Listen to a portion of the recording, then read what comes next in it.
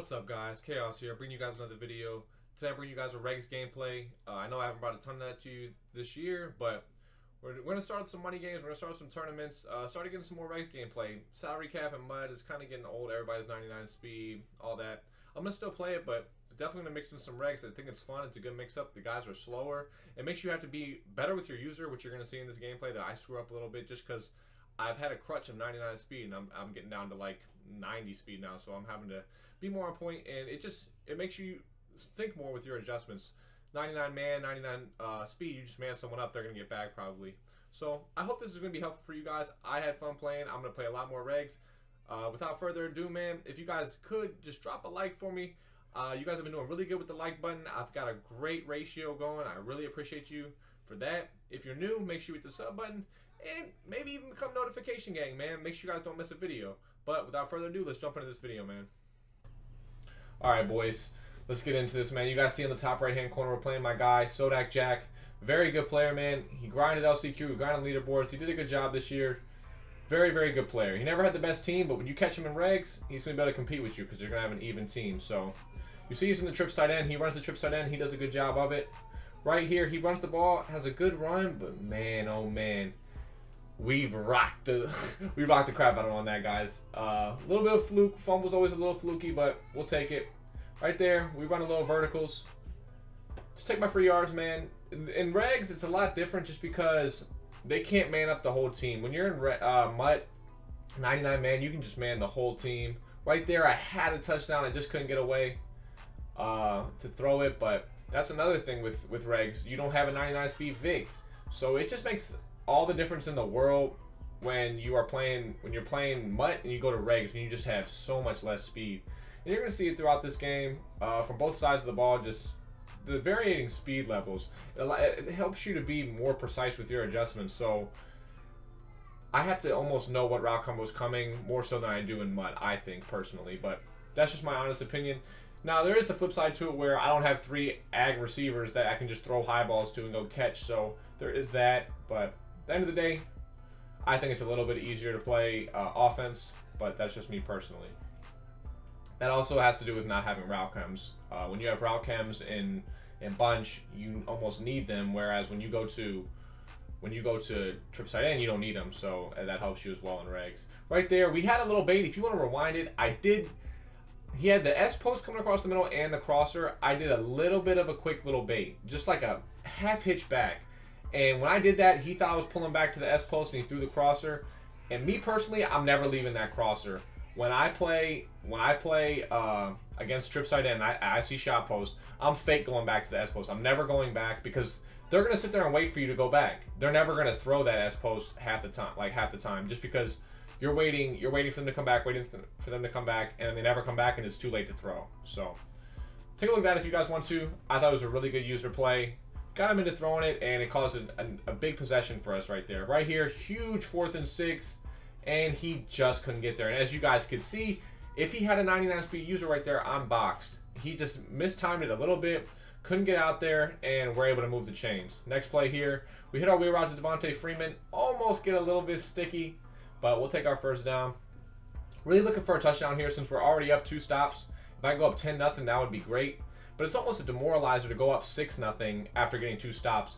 It's almost like you didn't even really get the full stop. So it kind of sucks. But we're going to try to get 7 here. If we don't, we're okay with 3. It's just not what we wanted. Right here, we're gonna miss our read, to be honest with you. I had my out route. Not sure why I threw my zig. That was a cloud flat, and it played really well. However, if I hit my out route on the opposite side, I probably pick up about 10, and I'm in a 3rd and 6 situation. Instead, I'm on a 3rd and 21. And we almost fit in that crosser, but just couldn't do it. Settle for 3. Not the end of the world, like I said. However, it's not what you want. When you get 2 stops, you want to be up 2 possessions. So you at least want to get a touchdown on one of them. I had to settle for 3 both times. Now if he gets a touchdown, he's already back in the lead and in control of the game. So this is an important possession. If we want to really get a stop, and we don't want to get him at least anything easy. We want to make him work. So him breaking that run right there, I don't want to let him break another run like that again. I want to make him at least have to just dink and dunk, take his 5-yard passes, take his 6-yard passes, take a 7. Right there, nice little laser. I almost got back to it, but just couldn't get there in time. Not the end of the world. big play, big play here, or big area right here. I don't want to give up 7, so now that I have him kind of in the red zone at the 24-yard line, I really don't want to give him anything. I'm cool with him dinking and dunking. Like the whole time, I'm cool with him dinking and dunking. I don't want to give him anything because it's hard to score down here, especially without the Ags. Without the 99 spec, 99 speed guys, it's hard to score down here. And as you can see, he throws a high ball to his tight end. That's a catch with Shannon Sharp. That's a catch with Vernon Davis. That's a catch with Jeremy Shockey. But it's not a catch with Hooper. It pops up in the air. We get ourselves a pick now. I'm going to consider that a bit lucky. I mean, it's a good animation for him to drop it. It's a good animation for it to pop up in a spot where I can catch it. I'm not going to act like, oh, pure skill, pure skill. No, I'm not going to say that. It was lucky. However, this isn't much. So when you high ball to these guys, it is not an automatic catch the way it is in salary cap and much. So keep that in mind when you're playing. That might happen if you try to high ball. Right here, we hit our drag across the middle. Do a couple steerable spins. You know, just moving the chains. I'm 8 for 12. I'm playing well on offense. I'm happy with the way I've played. It's just, it sucks that I haven't gotten any 7s out of my drives and my stops. That's always unfortunate. But we're up 3 stops. It's our ball at half. So if we can make this the last drive of the half and even be up 9-0, I'm cool with a field goal this time simply because if this is the last drive of the half, we'll be up 9-0 at halftime and the game will be in my complete control. Now that was unfortunate for him. The same pop-up that I got and got a pick on, he gets a pop-up on, and nothing happens for him. He gets just a bat down, and on 3rd and 8, we throw a laser. That's a tough break for him. I'm going to say that was lucky in my favor, simply because I got a pick the same way just a couple plays before. But we're doing well on offense. Right now, I'm noticing a lot that he is keeping his cloud on the left side, on the trip side. He's keeping a cloud most of the time. That's something I've noted right now, but I'm saving for the second half. This is about the time when I noted. On this 3rd drive, I noticed I don't think I saw him deep quarter out there one time. So noting that on the trip side, he doesn't have a deep quarter. I'll tell you guys when I take advantage of it later on, but that's something that I noted. So just keep that in mind. Right here, I don't have Michael Vick, as you can see. I'm running around like I have Michael Vick back there. If that's Michael Vick, that's probably a first down, but I have Matt Ryan. So I end up just getting like a no-gain sack, but not the end of the world. I'm not going to trip on that. We got 3, so we're up 2 possessions. Now I just got to make sure that I get a stop. Right there, I clicked on it the last second too late. I was trying to click onto that flat to drag him back, to not give him that free chunk. But I should have done it earlier. That's my fault. That's just me not being very good at that. You see a lot of pro players, if the guy's rolling out, that they're about to get a nice playmaker up dot, go ahead and click onto that guy and drag him back and make him just run with the quarterback and kind of keep him underneath you. That's something that you can always do. I tried to pull it off there. Not skilled enough, or just not quick enough, but end of the day, he only picked up about 20, so it's better than it could have been, I presume, but a little bit unlucky. Right there, huge sack right there, big time play. That puts him in a really bad position, but you know what? He picked up on something right there, and he goes to X spot, and he picks up a huge laser. He picked up on something to play before. That's something that he noticed. I had a cloud outside. I didn't baseline, so it dragged in with the motion. And when he hiked it, my guy got pulled all the way in, so it beat the cloud to the outside. That's something that he was able to notice, and it was smart of him to go right back to it and pick up a dot, and it got him 7 points that he needed. Because if I get a stop right there, this game's cooked. Like, full out cooked, over with. Now, right there, it looked like he played hard flats, but for some reason, my tight end got literally stuck at the line. I ended up being able to hit the corner route anyways, and it might have paid off for me and given me even more yards than I would have gotten, but oh well. Right there, you guys saw it. So I told you that I was seeing that he was keeping a cloud on the trip side. I took advantage of it with a little bit of a glitch, using a smoke screen on the outside, and I was able to pick up a huge chunk and get myself into a guaranteed field goal range spot with a chance at a touchdown. So big play right there to be able to create that for myself. I'm in the red zone now. If we can get 7, this game's over with. Literally, like, because it's my ball at half, and we'll be in a great position. So 2nd and 6 here. We go to Julio. We have 1 shot at the end zone. And that's why you get yourself a Julio. I stood up. I'm hyped. I'm super hyped, actually, because this is a money game. Julio makes plays, man. And right there with 9 seconds left, I have no timeouts. I have to go to the end zone. I'm going to give my best receiver a chance to make a play. And that's exactly what he did for me. He got a touchdown, and we get to keep it moving. So now it's our ball at a halftime.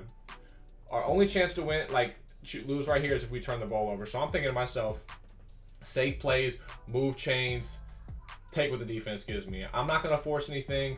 I'm gonna make good reads, and I'm just gonna try to make sure that I don't blow this lead that I already have. Right here, nothing's really open. Throw the ball away. Like I said, that's not a problem. In this game, you don't want to force anything if you don't have to. And I'm not. I'm throwing the ball away if nothing's open. I'm taking the underneath stuff if it's right there. I'm not waiting on deep routes. I know I'm up 2 possessions with ball. All I need to do is get points. And right there, we throw a nice little laser X spot. I noticed that I didn't have enough space to smart route in, which is why I put the curl there. And I knew the curl would hold the user a little bit, which is why I did that.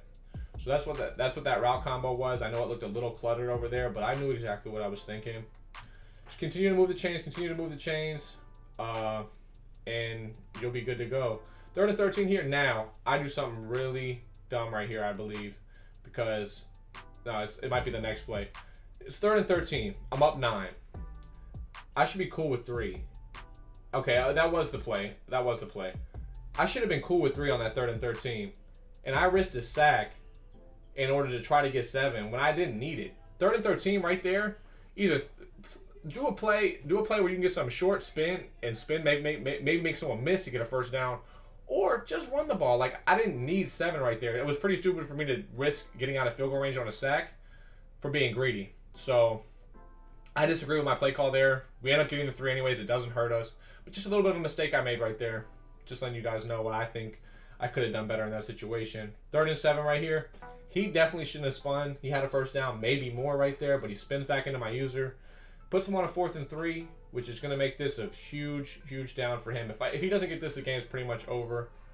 And we played perfect defense, but he gets his comeback late. I call it perfect defense just because comebacks take so long to get open, and he gets really unlucky, guys. I got a perfect click on hit stick, which you will not always get, and he gets a little bit unlucky, more than a little bit, and we turn him over on downs. Now, I did tell you guys, I mean, I didn't tell you this, but I wouldn't put this game in if it wasn't going to get close. So I'm not going to tell y'all what I do, but I wouldn't give you guys a game that was a straight blowout. So just keep that in mind. I take my smoke screen right there, move the chains, good animation on that. Sometimes with the smoke screen, you'll throw it and it just won't move. And right there, you got a good one.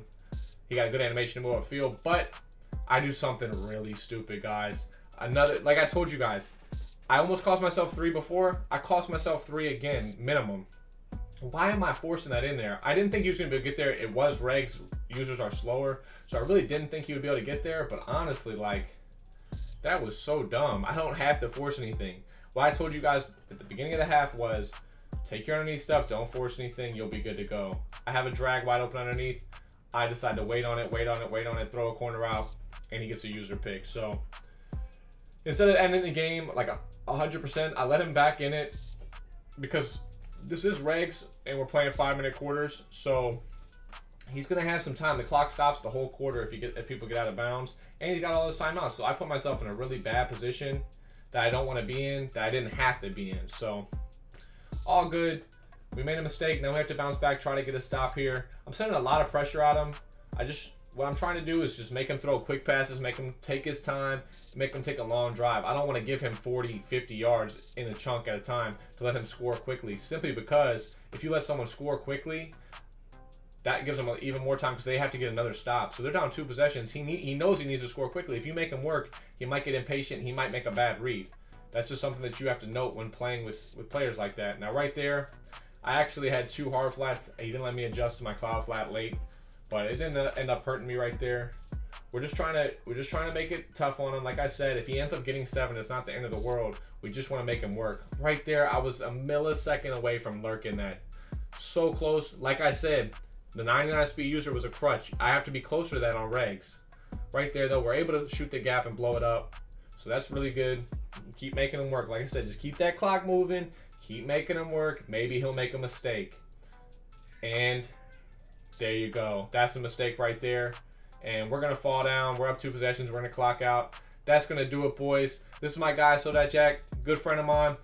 Actually a really good player. I actually probably played one of my better games, and things really went my way.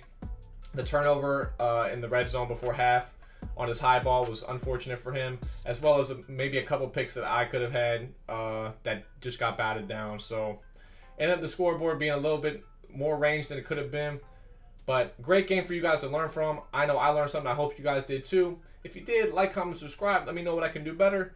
Hope you guys enjoyed. Take it easy. Peace.